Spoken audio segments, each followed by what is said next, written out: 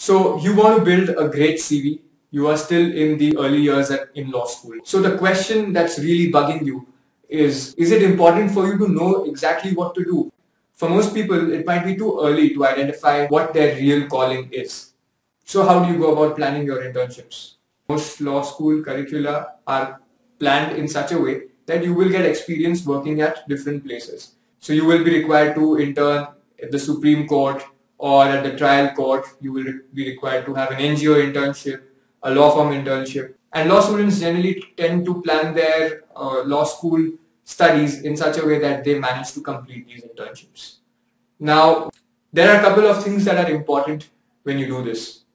One is that although you haven't decided what exactly you want to do, it is very important to dedicate yourself completely to the activity at hand. So in any situation, say you intern for a week at the trial courts and you realize that this is really not what you like doing. Should you then become disinterested in this?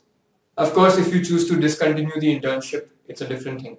But as a lawyer, it is important to know how the law plays its role at different levels. And a good idea at this stage could be to dive into the depths of it and really understand how the system is working and what are the incentives of the stakeholders. If you do not like how the proceedings go, there may be some reason to it. Maybe you are not liking how the conduct probably sometimes is a little casual, or how working conditions are not the best in trial courts. But what you really need to understand is what is at play here. If you are working on a matter which has gone to trial, how is the law being used, right? What are the different stages in the trial? What are the motives of the actors that are involved, of the participants who are involved in this situation? So what is really the judge trying to do, when he gives time to parties or when he passes a certain order? What is his concern while he's performing his duty? Similarly, what is the role of your senior or the advocate you are interning with when he's arguing for his client? What does the client really want? Can you perceive any divergence or inconsistency between what the client wants and the role that the advocate is performing? It is possible that if you pay attention, you may be able to catch these inconsistencies. And these are really what you will use to build yourself later as a professional. Now, the question was, is there any point of it if you decide not to be a trial court lawyer? And the answer is that in this entire process of doing, say, 5 or 6 things that you don't eventually want to do, you end up discovering what you really want. And when you do all these 5, 6 things, you get different inputs and feedback from these processes, and they end up shaping you as a professional.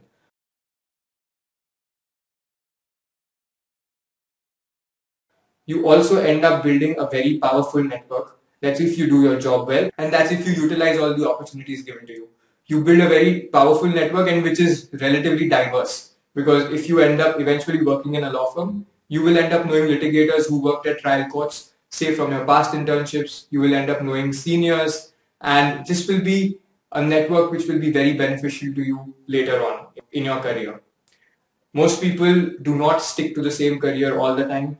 On a lot of occasions, they end up switching careers, and you never know when this will end up being useful to you. The second point that you may want to keep in mind is that this traditional classification of working in a trial court, an appellate court, working with an NGO and working in a law firm, it's too conventional and it does not capture all the ways in which law can be used. For example, consider working in a public policy consultancy. Consider working for a company that works in brand management. Or for example, what about working in a startup? As an intern who will help with legal research and legal work pertaining to the issues that the startup is facing. What about working at a news agency or a media house?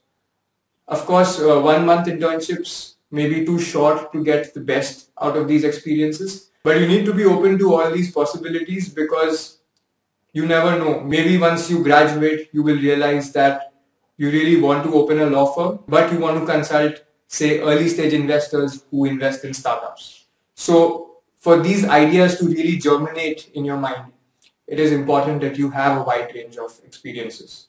I hope you found this useful. Feel free to send in feedback to us. We look forward to hearing from you. Cheers.